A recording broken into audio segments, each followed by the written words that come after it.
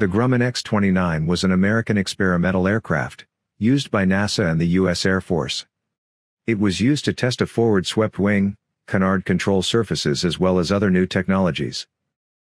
The Grumman X-29 was chosen over another design, that involved a General Dynamics F-16 Fighting Falcon.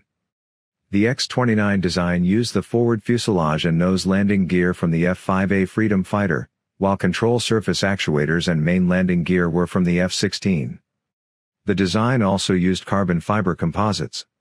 The wings were partially made of graphite epoxy, and were swept forward at more than 33 degrees. The X-29 was a three-surface aircraft, using canards, forward swept wings and aft straight control surfaces. This resulted in reduced trim and wave drag. This configuration, combined with a center of gravity well aft of the aerodynamic center, made the aircraft inherently unstable.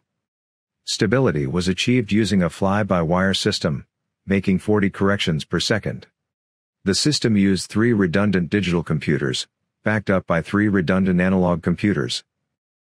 The X-29 was expected to be extremely maneuverable, however the test flights of the U.S. Air Force did not support this. The flight control system needed to keep the aircraft stable, resulted in the aircraft not meeting the expectations. It was concluded that the X-29 could have had increased agility, if it had faster control surface actuators and control surfaces. The first X-29 made its maiden flight on December 14, 1984. 1 year later, it made its first supersonic flight. NASA ran a test program with the X-29, proving it to be a reliable aircraft. 2 X-29s were built, and they flew 242 times between 1984 and 1991.